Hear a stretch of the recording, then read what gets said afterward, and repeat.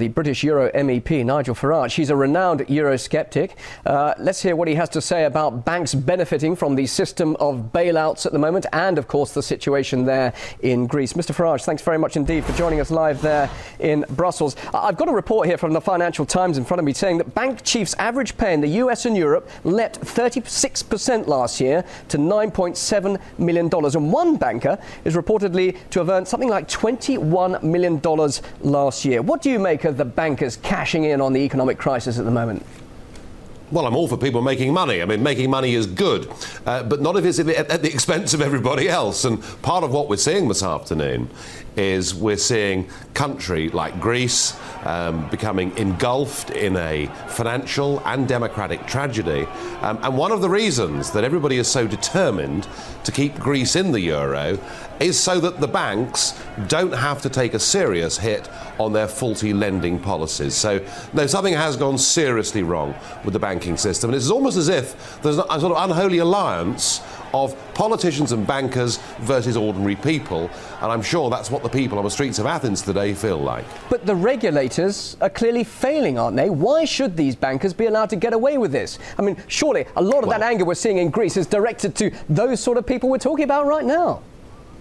Well, look, from Alan Greenspan through the United Kingdom and most of Western Europe, in the late 1990s, we tore up much of the banking regulation that we'd had for the previous 70 years, and traditional lending ratios went out of the window. When the whole thing went belly up in 2008, the response from the European Union and from other governments was we had to do whatever was necessary to prop up these banks and to keep them in business. And we're now beginning, I think, to pay the price for that. Don't think the banking crisis is over. I suspect that it's hardly begun. And in many cases, it might have been better to do what Iceland did and to say, look, these banks go bust, these people lose their jobs, these people lose their money. That's unfortunate, but that's life. And I suspect we're going to regret keeping the banks afloat and imprisoning countries like Greece inside a currency union to which they're just not suited. You are an MEP, you're there in Brussels. Many people will be saying to you, look, it's your responsibility, you've got to protect the people's rights here. Why aren't you reading the riot act to these bankers? Well, I'm afraid that this is not just the bankers, you know, because it's the politicians in the first place that change the rules for the bankers, and it's the politicians that are propping up the bankers. And I have been trying with President Van Rompuy, with President Barroso, with all the people that lead the EU, I have been trying now for 4 years. In question after question and speech after speech, I've been saying to them, what is plan B? Isn't it time we admitted that Greece, Portugal, Ireland are not suited to the Eurozone? Isn't it better that they come out, they get their own currencies back, they have a devaluation, and then, of course, some of the banks have to take a hit? But they won't hear of it here, because as far as they're concerned in Brussels, the euro, the economic and monetary union, is a political project. They see it as a stepping stone to a United States of Europe, and they're not prepared to admit they've got it horribly wrong. And for that, frankly, they couldn't care less if tens of millions of people across Europe lose their jobs. That doesn't matter to the European Commission, provided they can maintain the euro and keep propping up the banks. But if they and that's where we are. Sorry to interrupt. If they carry on living in what you're probably describing as a fantasy land, surely reality will eventually hit, and will we possibly see a collapse of the Eurozone, the euro itself? And presumably that's what you yourself want to see, isn't it? Well, look, I don't think the euro's a good idea, but I also do not want to see violence on the streets and people getting hurt, and I don't want to see the euro break up in a disorderly manner. But frankly, if they go on saying there is no plan B, if they go on trying to keep these countries trapped inside the euro, then I'm afraid we are headed for a very sticky end indeed.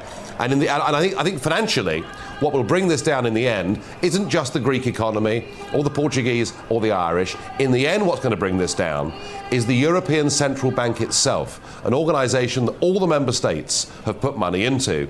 And the point at which Greece defaults, and it's coming, it could come within the next couple of weeks in my opinion, the point at which Greece defaults, you will see the European Central Bank itself effectively will be bust, because they've used all this money buying up effectively their own bad debt.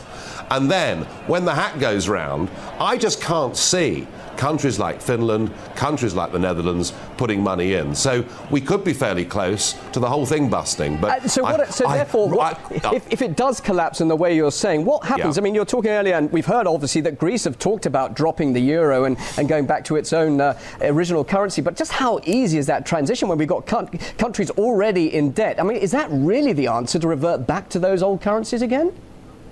Well, the Greek Prime Minister, who's just resigned, Mr. Papandreou, said there is no alternative to the austerity package and staying in the euro. This sort of sadomonetarism that he's trying to impose upon the Greek people without the benefits of devaluation. There is always an alternative. And whilst I accept that a Greek default and a return to the drachma would mean a very big, substantial devaluation for Greece, and it would mean many of these banks taking serious hits, and it would question the viability of the European Central Bank itself, it is better sometimes in life to face up to the fact that you've done something that is wrong, that is fundamentally out of kilter, that the Greek and German economies can never be together in an economic and monetary union, and I do not think that we should put another 110 billion euros into bailing out Greece a year after we did it the last time round. All we're doing is pouring good money after bad. It's time to face up to reality and take the hit. Why are you concerned? You're a British MEP there. Britain isn't in the Eurozone. It's not really your problem, is it?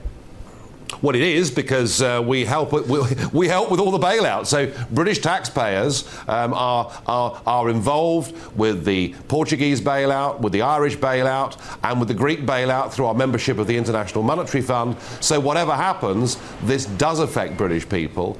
And as an MEP, you know, I'm linking arms with politicians from other parties and countries who are saying the same thing. Let's get rid of this euro nonsense. It was bound to fail. It is now causing civil disorder on the streets of Greece, the level of which, frankly, is very worrying and very frightening, and it's time things change. Are you concerned about the same sort of civil disorder perhaps occurring in Britain?